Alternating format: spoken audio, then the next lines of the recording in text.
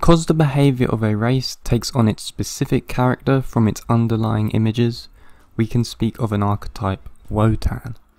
Wotan is an archetype of the Germanic collective unconscious. According to Jung, in explaining the influence of psychic forms on humanity, he identified a peculiarity with this Germanic archetype and the rise of nationalism among the German people in the late 19th and early 20th century. It is known that repression causes mental illness, but repression on a grander scale with civilization and country acts the same. If these complexes are continuously repressed and not identified or integrated into consciousness, they then manifest in other unhealthy ways. A Jungian explanation of repression is that the things that are repressed are those that undermine our image of ourselves if we remembered them. The Germanics, having been Christian folk for centuries, were required to repress their ancestral heathenism, therefore causing Wotan to become an archetype of the shadow of their collective unconscious, but continuing to exist. This repression was caused by the Industrial Revolution, migration and urbanization of all of Europe and Western civilization. After 1871, which was the union of the German state, Germanic tradition came arise and was represented through German nationalism, folkish culture and Germanic mystic tradition. This was all representative of the Wotan archetype coming back into consciousness among the German people.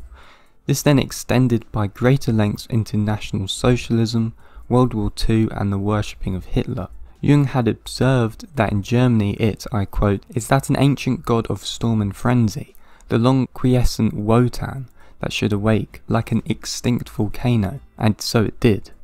To Jung, this was of extremely obscure phenomena, in understanding the sudden leap in transformation of the Germans under Hitler. As I quote from Jung, when for instance, belief in the god Wotan vanished and nobody thought of him anymore, the phenomenon originally called Wotan remained. Nothing changed but his name. As National Socialism has demonstrated on a grand scale, a collective movement consists of millions of individuals, each of whom shows the symptoms of Wotanism and proves thereby that Wotan in reality never died, but has remained his original vitality and autonomy.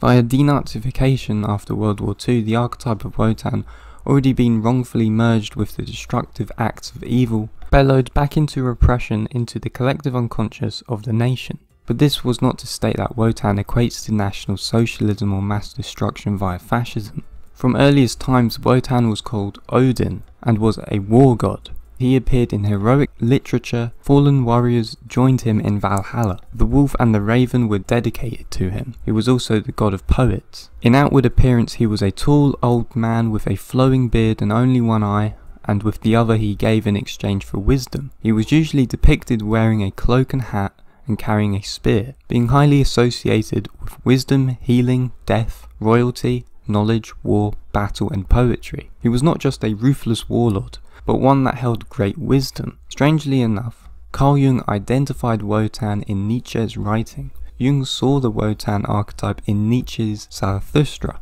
Jung saw this as Nietzsche unconsciously writing under the influence of this hidden mythological archetypal figure.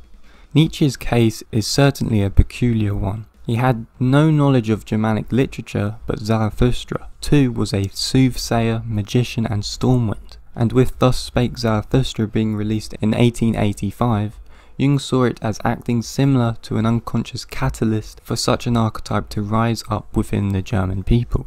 Jung quotes from Nietzsche's Zarathustra to show the similar nature between the two, drawing specifically on these figures as creators of storm, as I quote, "And like a wind shall I come to blow among them, and with my spirit shall take away the breath of their spirit, thus my future wills it. Truly a storm wind is Zarathustra to all that are low, and this counsel give he to his enemies, and to all that spit and spew, beware of spitting against the wind." End quote. Jung didn't just see this archetype as a ruthless warlord. As I have explained, there are more elements to its being. The times in which its repressed existence rose up and out of the German people caused war and devastation due to political tension and cultural shift in the time that it occurred. The archetype's wisdom was lost in the evil that engulfed it. As I quote from Jung, "If we apply our admittedly peculiar point of view consistently, we are driven to conclude that Wotan must, in time, reveal not only the restless, violent, stormy side of his character, but also his ecstatic and mantic qualities, a very different aspect of his nature. If this conclusion is correct, National Socialism would not be the last word." End quote. Wotan, he saw, still has the potential to demonstrate something better than what it manifested into in the 20th century. Its spiritual wisdom was not paired with its strength and ability, thus no spiritual guide could direct the powers of Wotan towards true divination. Jung saw that the West was faced by many problems: technology, materialistic views, and the lack of individuality. But the path made by this rising did not guide the West towards a more healthy future.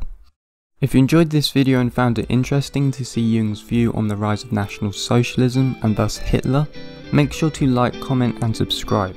You can find the full essay written by Jung online if you are interested in digging a bit deeper. I will put a link in the description below. Thanks for watching.